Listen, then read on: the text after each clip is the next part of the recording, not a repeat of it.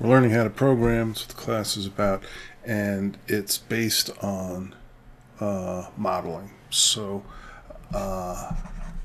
two questions I want to look at. What is modeling? And how is programming an example? And I'm really going to take a sort of extreme view, which is more than you might see in some treatments, that programming, the essence of programming, really is all about modeling. If I'm completely honest and I try to imagine it from a fresh perspective, I would probably think modeling is what Heidi Klum does. I don't know many. Guy, Brad Pitt, I don't know. I saw him next to perfume in the paper the other day. I guess that's modeling. What else? Lionel trains. Model trains, model planes. That's obviously modeling. Modeling clay. Modeling. All things that we will say that's what modeling is. I want to add programming to the list. So overall, we're talking about the elements of a model. Reality. And reality doesn't actually have to be real. That's why I put it in quotes. It's just the thing that we are making a model of. That could be just about anything. We're going to focus on discrete models. There can be models that don't have this, but usually there's some objects and rules of behavior that govern what happens. And it's easy to think about this as being like a game. You have cards, and you can only put a red card on a black card and vice versa, whatever it is. This is the stuff of the model. And then, crucially, you have a mapping between 1 and 2.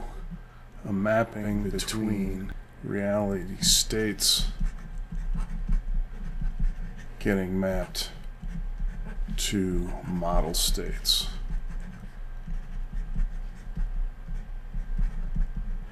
Like that. Okay? So that's the real key. And so we can look at, we have a real train, we have the road runner sitting outside Placidus, getting ready to head to Santa Fe. In my model, when I had trains, when I had Lionel trains, I had O-gauge trains, which were scaled down 48 to 1, so 4 feet 1 inch. And they have the rules of behavior, how they interact. Lionel trains are all electric. They rolled down the tracks. They did whatever they did. Then we have the mapping, and in the case of the trains, the mapping superficially seemed to just be, a spatial scaling down. It turns out that they're not really literally just 1 to 48 in all ways, because it wouldn't really work. The little hooks that hold the wheels onto the tracks have to be bigger than they ought to be, or else the model trains wouldn't stay on the tracks. So there's some mapping, something to say, if this is the state out in the world, then this is what we get in here. And then what we're trying to find out is, is this model predictive? Okay, there's lots of things we can do with a model. One of the main things we do at least with scientific models, is we try to make predictions. So let's look at the master picture. We have the mapping, which takes us to objects and rules.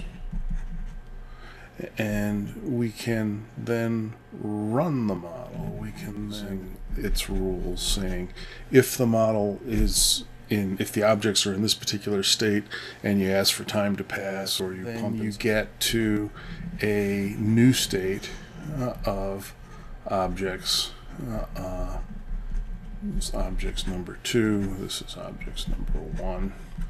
This is reality number 1, right? And then the idea is we ought to be able to take the mapping backwards. It's called the inverse mapping. Whoops. And come up with a new state in reality. And you notice that whereas reality number 1 was all kind of raggedy and jaggedy, I've drawn reality number 2 as kind of boxy because we lost all of the little nooks and crannies of reality when we abstracted it, which this step is called abstraction. Step is called instantiation, or among other things. We have no basis. We have this very simplified model. It just has trains and tracks and rules that says if you turn the knob on the thing, the train will go. And it gets to another state where the train crashed into another train and they both fell off the tracks. When we do the inverse mapping, we do not get all of this extra stuff of reality back. We just say, well, there should be 2 trains, and one ought to be falling this way and one ought to be falling that way. And if we did this all right, if we made a good abstraction that had objects that were naturally separable objects, and the rules for the objects to do things were rules that corresponded to the things that tended to happen in actual reality. And then when we do the inverse mapping, we will come up with a state of affairs that is similar to if the real reality happened to be, and this is life stuff happens, right? That we'd go from one state of reality to the next state of reality. And if this really works, if what's in state reality number 2 is similar in a useful way to what starting with state number 1 in reality and letting life happen, then we say the model is predictive. It's a good predictor. All right, so we talked about what that might be like in the case of trains. In the case of modeling, like fashion modeling, well, is it really very predictive? You be the judge. Clay is just like modeling trains. We can take modeling clay and we can make it into just about any shape that we want. It just doesn't have very good rules of behavior. Once we've finished putting the clay into the shape that we like and we just let time pass, basically it just kind of shrinks a little as it dries out. Or clay is good for modeling a moment in time, but not so good for modeling things changing over time. And that's, in fact, where programming comes in. Programming a computer is, in fact, like active digital clay. Just like clay allows you to very flexibly make shapes, programming allows you to very flexibly make behaviors. When you first start out programming, it's really just, there's so much stuff and the computer doesn't like what I said and it's terrible. But after you get past the hump of learning how to talk to the computer, and we're using a language, we're using NetLogo, which as languages go is really pretty gentle. It's still confusing. The computer is still a complete jerk, and you have to get everything exactly right, or else nothing happens. But once you get over that hurdle, then things that start happening wrong for sort of interesting reasons.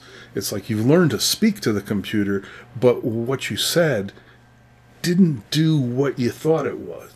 The goal of the programmer, the real goal, is to figure out what is the model what objects do I want to have, and what rules of behavior do they want to have between them, so it captures what is important for reality in this particular problem. And you can take the exact same reality and have two different problems, and you'll have totally different objects and rules of behavior. Okay, so the ultimate effort, the ultimate creativity that really goes into programming is into taking what's out there and some purpose or goal, and figuring out the objects, figuring out the rules of behavior, and the mapping, the input and output between the model and reality is what it's all about. So in solitaire, the entire world becomes cards, and you can put red on black and the numbers have to go down, you know, whatever sort of rules you're playing.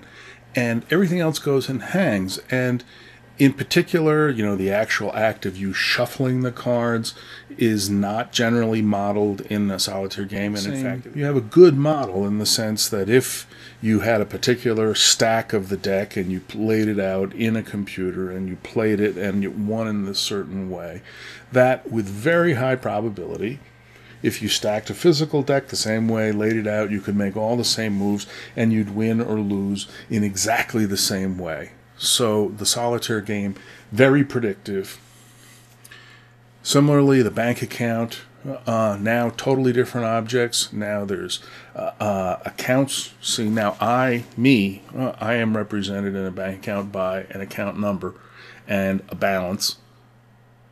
And the rules of behavior are, if I deposit a penny, I have a penny more. Or if it's finally weather prediction, the same idea. Now we're taking, you know, cubic kilometers of atmosphere and saying what temperature they have, which direction is the wind going, and then making rules like, well, if the wind is going this way in this cube of air, well, then the wind probably ought to be going about the same direction in the next cube of air, unless it's being pushed by other forces coming in on other edges of the cube, and so on. And you can grind through that using all of the data that you have. Well, in Albuquerque, it's 43 at 6 a.m., and so on, and you come up with a prediction. Programming is modeling. The essence of programming is not the if and the then and the while and the for loops, although that's what you do to express the dynamics, that's what you do to express the rules. But the essence of programming is, what are the objects, what are their relationships, and once you get to that level, it takes some time, but it's a blast.